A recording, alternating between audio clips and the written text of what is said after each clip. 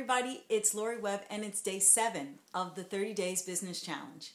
I hope that you've had a chance to enjoy some of the amazing videos that are being shared by the 29 women and myself, providing value for 1 minute to 5 minutes of your time, and hopefully exploding your fantasy and your ideas and your motivation and inspiration for doing more this year with your business than ever before.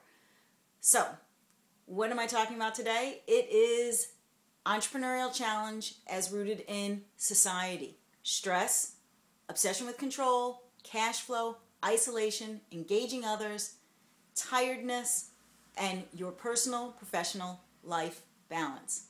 Today is number 2, and it is obsession with control.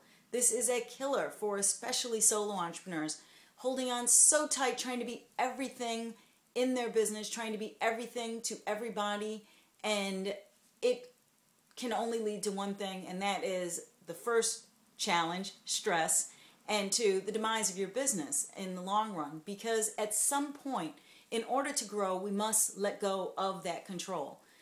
By trying to control everything, you minimize the give and take, you minimize the input that you can get in your business on ideas.